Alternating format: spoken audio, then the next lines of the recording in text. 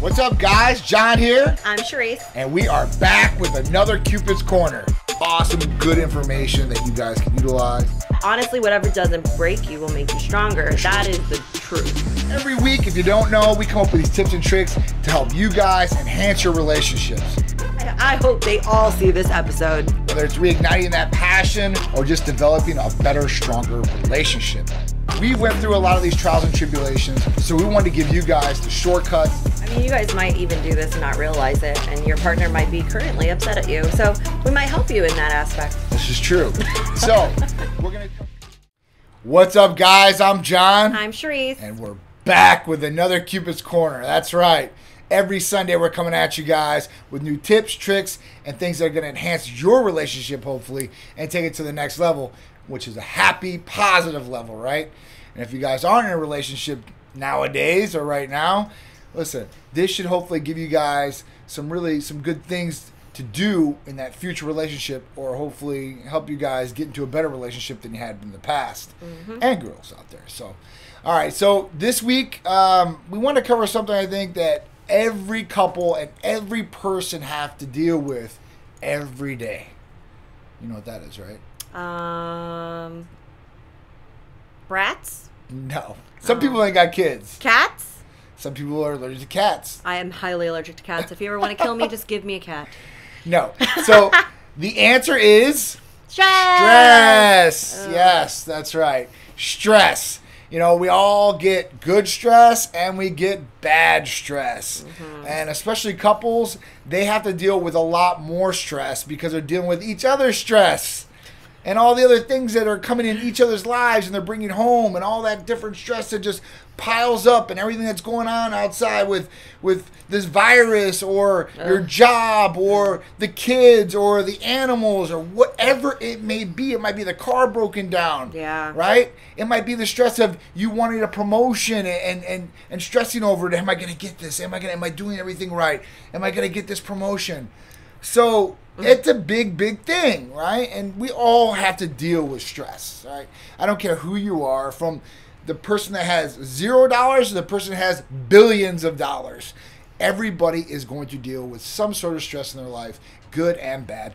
And we got to figure out how to deal with this stress. Yep. Because stress can affect a lot of things. It can affect your health. It can affect your relationship, right? It can affect your daily life. It can affect your job. It can affect all these different things out there. So, what do we do, right? What are we going to do in this situation when we have stress? And let's talk about some examples along with this.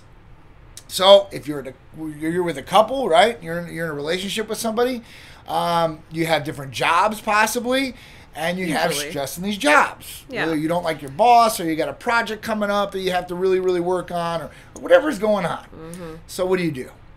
You come home from your job and you have your partner right there. So at that point, you're probably complaining or talking about the bad things that happen at your job and trying to vent a little bit. And your partner should be there to listen to you about some of these venting things. Now, don't go overboard, right? Because you're going to exhaust them. You don't want to exhaust them too, because they might have things that they deal with during the day, and it might just be piling on top. But they're there to help you out, to help release some of that stress. So each person is going to be dealing with this. Now, if you're in a couple or your relationship, how do you de-stress together? Right, because you should do it together. I mean, people do their own thing to de-stress, right? Some people have different things they do. I feel like I still can't seem to wrap my brain around the whole like yoga meditation thing. I'm not sure I ever will be able to do that. But I know people do things like individually to relieve their stress. You know, John, he likes to go to the gym. That's a stress reliever for him, right? Yep. So everybody has like their own thing, right? But you should find a way to de-stress together, right? And sometimes it could be doing something where you guys are able to communicate, talk, get your mind off things, maybe a dinner. Sometimes it could be not communicating at all and just being able to have a moment of silence. Usually for us, that's like a Netflix movie or something like that. Some people that just can't shut up in a movie, you know, at home, then you take them to the theater and then they have to be quiet, right? Because then everybody's gonna be like, shh, over there in the corner. So then they have to be quiet and everybody has to watch the movie. Right. But, you know, definitely find a way to de-stress. I mean, couples massages we were talking about. So that was a good one out there, right? So you guys can go and do a couples massage together, right? You guys are in the exact same room. You guys are both relaxing together. You know, feeling that feeling of enjoyment, I guess, or relaxation that you might be My dealing only with. stress when we do couples massages is John happy with his massage? And I think every once in a while I'll be like, hey, and we're still in the, you know, we're in a room together. Do you like your massage so far?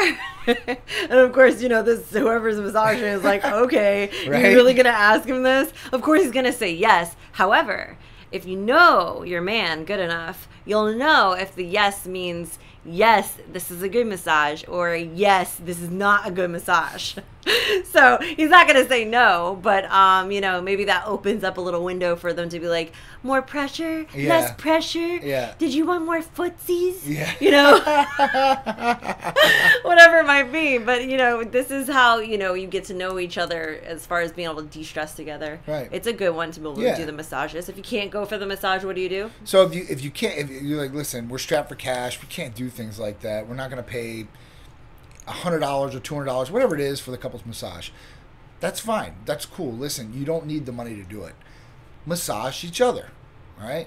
Take time. You'll learn more about your partner's body, their likes, dislikes, and what they like in massage, right? And this tells a lot about the person. Like, you can literally talk to them, or you can be quiet, whatever is best for you guys. But you guys can enjoy that time together, and you're helping each other de-stress. Mm-hmm. It's another bonding situation too. It's going to bring you guys closer because you guys are going to share this moment. You're communicating, maybe not with talking, but through your hands. Yeah, right? physically. And touching is a way to really become immediately connected to your partner. Mm-hmm. Physical touch is a big thing out there, right? So you guys can do this, and this costs no money whatsoever. All it costs is your time and your effort. Right. And you should want to give that to your partner anyway. And they should reciprocate right back to you. It shouldn't be one way, like, hey, give me a massage. We'll do the couple massage. Oh, I'm done. I feel great. I'm tired. See you guys. I gotta See go. ya. Bye. And then that's not good, right? That just adds more stress to you guys and what's going on. Another way, right, is going to work out together. Now, some people are like, oh, I don't like going to work out, right? I don't like training. I don't want to work out in the gym. I don't want to get sweaty, whatever, right? Well, there's different ways to exercise. It doesn't have to be in the gym. Now, I'm going to give the example of going to the gym. You go to the gym, you work out together, right? You get those endorphins running, which automatically creates a high. So that's automatically going to help you out right then and there. You're de-stressing right there. It's a scientific fact. You will de-stress, right? And you're doing your body good. So it's like a triple ripple effect. Like you're getting three things out of this. And your partner is sharing the time with you, right? So even if you guys aren't together doing the exact same machine, you guys are de-stressing together, and you guys are completing a task together, right? You guys are working out. So you guys are getting healthier together too as well. So this is a big one. And this doesn't have to be in the gym. So it could be you guys roller skating at the roller skating rink, riding bikes, rock climbing, riding bikes, whatever it is. But you guys are being active and de-stressing that way. And it's taking you guys' mind off of whatever's going on, because a million things are going to go on and a million things are going to affect you. Right. And that's everybody in the world nowadays. It is. I don't care who you are. You're going to have some sort of stress. Right. And it is what it is. You just want to hopefully get rid of some of that bad stress, because you're going to have good stress and bad stress. So try to get rid of it as best as possible. Don't let it keep piling up, because this is when health issues can happen. This is when you start taking it out on people, and that could be your partner too, because you're stressed out, and that's what it is. The other thing to help people de-stress, I think is another one, is maybe cooking for each other, right? Some people like to cook for each other. That's a de-stressor. And some people like to eat. That's, for them, it's a de-stressor too. They're emotional eaters. And now, don't go overboard in the emotional eating. You don't want to do that, because that's unhealthy. But you guys can enjoy a good meal together, right? And a good conversation. Put the phones aside. Light a little candle. At that point, it doesn't cost any money. You can go to the store and grab what you want to cook and make it at home. It makes it more personal. It makes it show that you're putting in more effort too. And you guys can cook together. This isn't something where one person has to do all the work. Cooking, you're cleaning up the dishes, you're setting all this up. No, do it together, right? Have a good, decent time together, good conversation. Don't talk about any of the stressful things. Right. Try to come up with other topics to talk about. Positives. It's hard sometimes too. I mean, think about it. Even for me and John, right? It's really extra hard for us to not talk about stressful things, because I would say like every third sentence that we talk about either refers back to Titan, which we work together, right. you know, it kind of just refers back to the stressful stuff that we are dealing with. Right. So then it opens up another conversation for whatever we're dealing with, and then we're back to square one. So, you know, you have to be able to talk about something different. So that's why we said put on like a show or a movie or something like that, so you guys can talk about that, or, you know, laugh about something on the TV or whatever it might be. But try to change the topic of conversation. It could be anything. Change the topic. Anything. Yeah. Talk about something very positive. Maybe you guys got some event that's coming up that's going to be really cool and you guys can't wait to go to. You know, maybe you guys can plan something during that talk too. This is a good time to really, you know, maybe talk about some different things that you guys want to do together. And that will create, you know, less stress, hopefully, right? Unless it's going to cost you a whole bunch of money. You don't want to do that, right? So at that point, think about some positive things and things that don't cost any money. Now, if you don't care and you're like, listen, you know, I have some money to do some different things, there's a lot of different things that you guys can do to de-stress. Yeah. You just have to be creative. Yeah. I mean, it's really thinking about it. Like, even if, you know, if you guys want to go to Topgolf, right? Maybe you guys don't know how to golf at all, and that's fine. All you guys are doing is going to drive balls, right? You're going to hit, you know, balls off of there, and that's fun too. Like, really doing something like that. Even shooting guns. Yeah, I love shooting guns. So some people do not like guns. We respect that opinion out there. Some people do. And if you're in a safe situation, you know, you're in a gun range, you have people looking over you, there's nothing bad going on there, you guys might be able to like that. And you might like that together. You know, it really does feel good. That is a good de-stressor. That's a good one. It really is. It really is. And in the environment that we're in today, it's good to know how to protect yourself too. Males and especially females, okay? That's me. You know, you see all these crazy things that are going on in the world too, and listen, it's okay, right? It's okay to have knowledge about guns, okay? And if you don't like them, I understand that. You know, then you carry a knife, and then we're all good. If you don't like weapons, I understand. I mean, there's pacifists out there that listen, they're totally against weapons, guns, war, and all this good stuff. And like I said, you got to respect that opinion. But most people, I think, you know, are scared of guns because they don't understand them. So when they go to the range and they get taught how to properly use a weapon, or just firing off some shots, right? Yeah, it's a de-stressor. It'll be fun. It's like, pow, pow, you go, wow, that's pretty cool. Some people like to go shopping. Yeah, people do. What is it called? When you go, like, you shop because you need to de-stress? It's called something. Oh, you're talking about retail therapy. That's right. Retail therapy. Now, most of this goes to a girl, I think, at retail therapy. This is not true. I don't think guys do this I don't think it gives them the excitement to shop, right? No, they just don't realize they're doing it. They just do it. They don't call it whatever it's called. They just call it, I got to go get something from the store.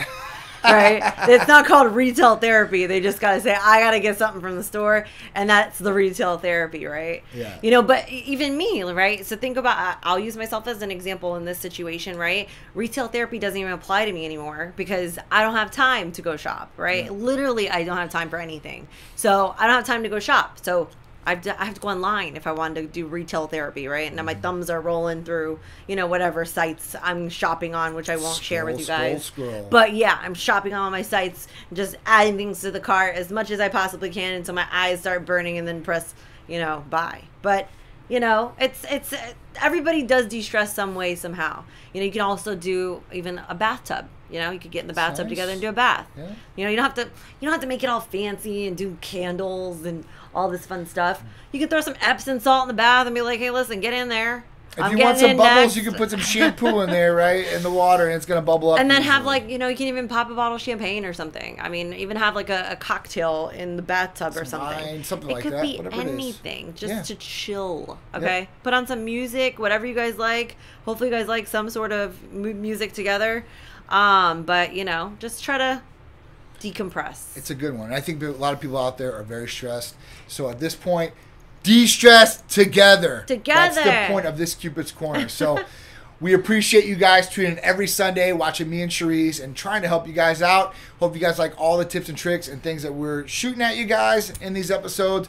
If you guys do, please keep supporting us. Write in maybe some different topics you guys want to hear about, and we'll cover them live on here for you guys. So I'm John. I'm Sharisse. And we are done with our Cupid's Corner this week. We'll see you next week, 11 a.m. on ABC, Facebook, Instagram, and our website. Check it out, www.titanmedicalcenter.com.